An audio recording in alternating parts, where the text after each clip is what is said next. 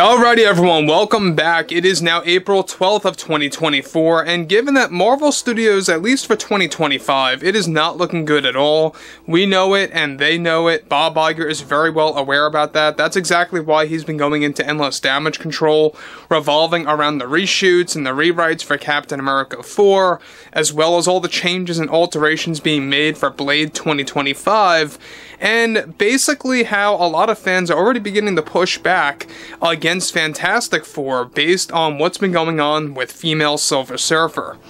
This is Mike Zero. Subscribe if you're new and like this video to see future updates. You can also follow me at Mike01. I thank you all so very much for the great and kind support.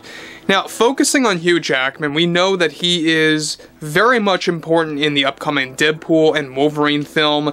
Disney is really banking on his appearance of Wolverine to sell this movie. That's also a main reason why people want to go ahead and see Deadpool 3. It's one of the major reasons why it most likely is going to attract customers in there.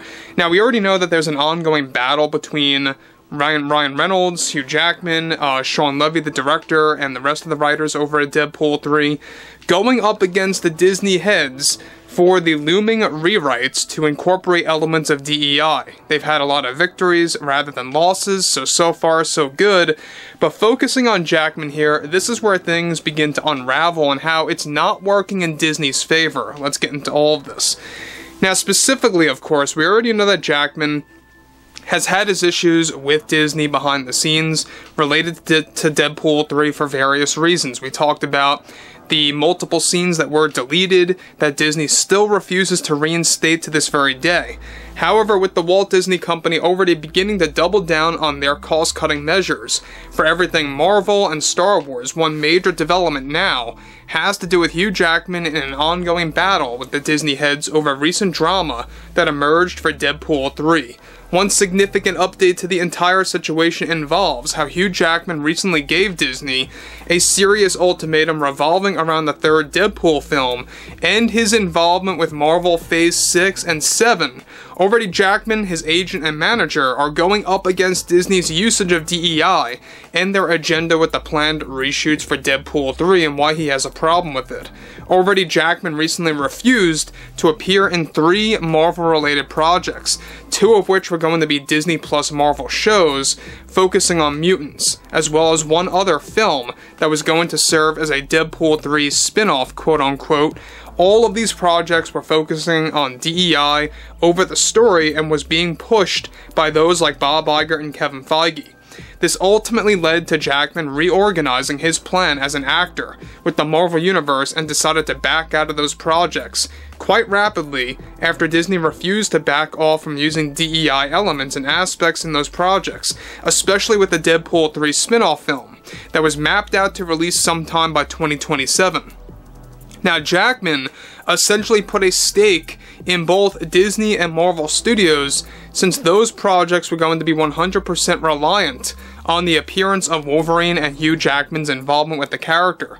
Jackman also made this call and this decision of his with his agent and manager after Disney decided to cancel all of his best scenes from the first act of Deadpool 3 2 months ago that involved flashback scenes of him fighting in the Civil War, World War II, and even Vietnam. Both Bob Iger and Kevin Feige's argument and way of justifying the cancellation of those scenes is that they were way too violent even for a rated R film. And after many negotiations between Jackman and Disney, they still refused to reinstate his most difficult scenes that he worked on that were very time-consuming and, get this, took hours of training in the process. Right now, Feige and Iger are reportedly panicking as Iger recently put together another emergency meeting related to Marvel's Phase 6 and 7 plans now that Jackman bailed out of those projects, and Disney in turn canceled those projects after Jackman took a stand against their agenda. However, as of now, Jackman is still returning for the most part for Avengers Secret Wars, and he is also making major demands with that film. He is reportedly only willing to stay on the production for that if he gets to work with Ryan Reynolds again, as well as incorporating Tobey Maguire's Spider-Man, as he knows what the fans want to see on the big screen and doesn't want it to disappoint fans. Now guys, let me just stop here for one moment. Now about this, We know that Deadpool 3 is the one movie that could very well, make money if Ryan and crew phase out all of Disney's ideas and concepts of DEI getting shoehorned into the third act. Now, I think that if Ryan and Hugh stand their ground and they stay strong, they're going to be able to successfully do that from the last week of April until the very end of May, which, by the way, is how long the reshoots are going to last. Now, I think that Jackman made a very good call on backing out of those projects without really kind of, extending the negotiations for those 3 Marvel projects. Like I said, 2 of which were Marvel TV shows, focusing on the X-Men, one of which was a Deadpool 3 spin-off, quote-unquote, if you even want to call it a sequel. Now, interestingly, we know that Kevin Feige and Bob Iger know that Hugh Jackman is going to be a moneymaker. He is going to be basically the modern version of Robert Downey Jr. as Iron Man. That's basically the plan right now. They know that he's going to bring in money. He's going to bring in, whopping box office records. If there's a good story, if Wolverine gets a very good shine in those films and/or projects, that's what Disney's banking on. And to have lost 3 whole projects now, starring Hugh Jackman in MCU's Phase 6 and Phase 7, they're already beginning to go into damage control on reorganizing their entire Marvel layout, or their slate, if you will, when it comes to the current phase and, of course, what's going on with Phase 7. Now, interestingly enough, on top of this, to cap things off, this is ultimately what gave Jackman the strength to make these calls against Bob Iger and Kevin Feige. And though Jackman lost 3 projects in the process, Disney is already losing money now on less appearances of Wolverine and Hugh Jackman in Marvel Phase 6 and 7, and television programs for Disney Plus as well.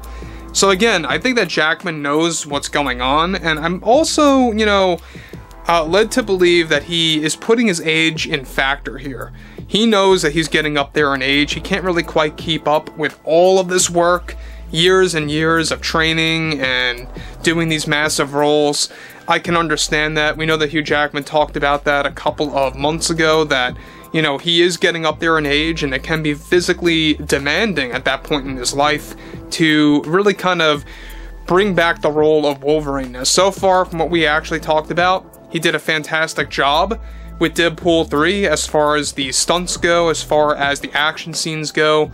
A lot of scenes he didn't even need a stunt double, which is very surprising for Hugh Jackman. I mean, this guy is like a bull, alright? He can really do things. But when you look at Bob Iger and Kevin Feige, they simply do not care about any kind of a consequence, seemingly, to a degree, based on keeping their DEI elements. They want to double down on that.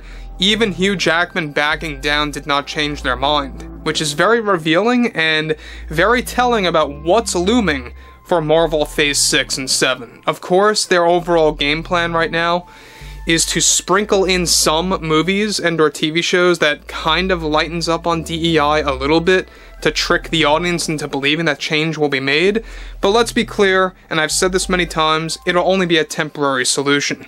So overall, guys, drop a comment below, fill me in below in the comments what you all have to say about this. And if you guys did enjoy the content for today, make sure to drop a thumbs up on this video to support the channel, and I will catch you guys later.